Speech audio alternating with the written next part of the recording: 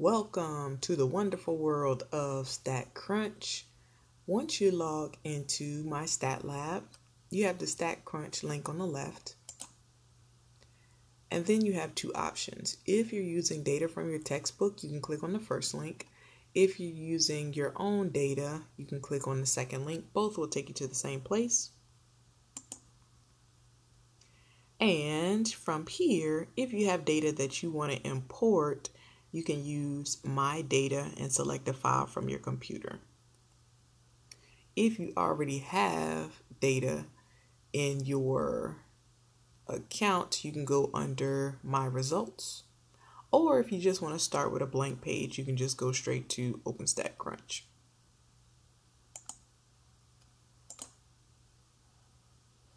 So under My StatCrunch, you can also go to Data, and any data that you uploaded, you can find here.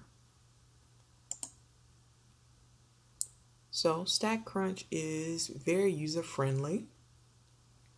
Let's say we want to get a count of all the students who prefer what type of computer. We can go to Data. We can go to Stat, Tables, Frequency. Select the variable that you're interested in, and as you can see, it'll appear on the left. And the default options are frequency and relative frequency. You can store your data in a new table, or it'll just show a pop-up window and you press compute. So here is your frequency distribution, and here is your relative frequency distribution. You can click arrows to sort in other ways. Let's say we wanted to find our summary statistics. So let's see, we want to know the average commute time. So we can go to Summary Stats, Columns, select the variable. We're looking at our commute time. And as you can see, it doesn't show gender because that is a categorical variable. And here you already have some defaults that your software picks for you. If you want to add some more, as you can see, you'll press Shift and click on the option that you want, or Control. So we want to add in our IQR. Hold down your Control button, also click that one. As you can see, it's going to be added on this side at the very bottom. We also want to add on our mode. And press Compute.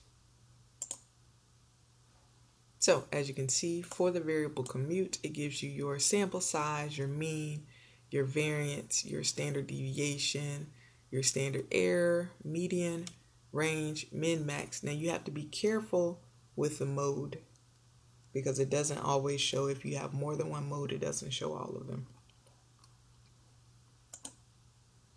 You can also, we talked about summary stats and stats.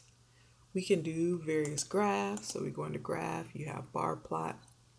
Data is like we have here. Everything is listed individually, each row for each observation. If we have just a summary, so we just have the totals, like in our frequency distribution, that's what the second option is for.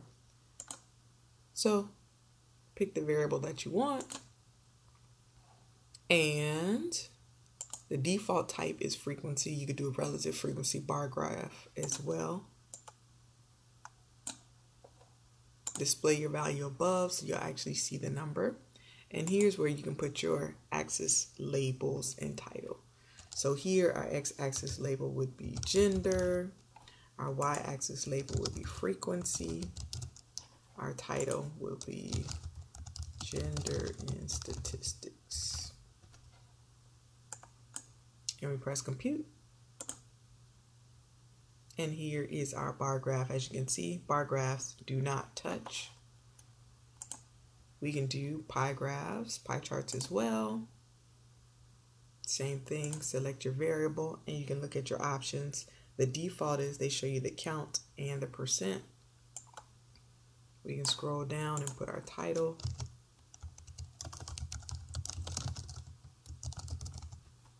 Press compute.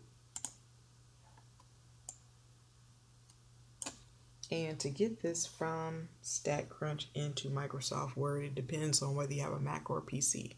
So if you have a PC, you can do Control Copy, and then they tell you right click, you can save it as an image or you can copy and paste. And it's a little bit different if you have a Mac, but still just as simple. We have our histograms. Remember, histograms are only for quantitative data. That's why it doesn't show you options, gender, and residence. So if we look at commute, the default is frequency. You can create bins, so you can tell the software how you want to increment by, or you can let the software do it for you. You can get it to show markers of mean and median. And once again, we have our labels.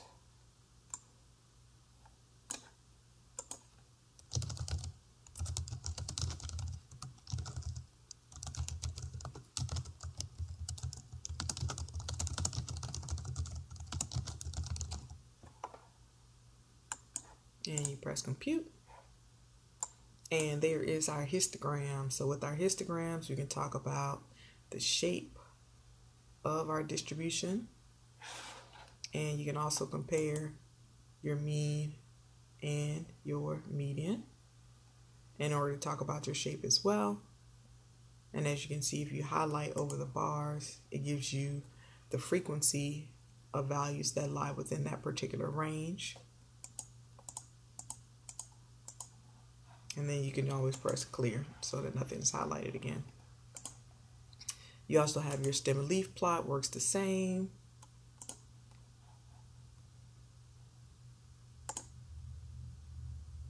And turn your head to the side so you can see your shape there. We have box plots. You want to make sure you always select fences so to see if there's any outliers. I personally like my box plots to be horizontal, but that doesn't matter, same thing. X-axis label, Y-axis label. Well, here you're only going to have one of the labels. And your title. And what you can see is here we do have an outlier for the student that travels 150 minutes to class. And we have a dot plot as well.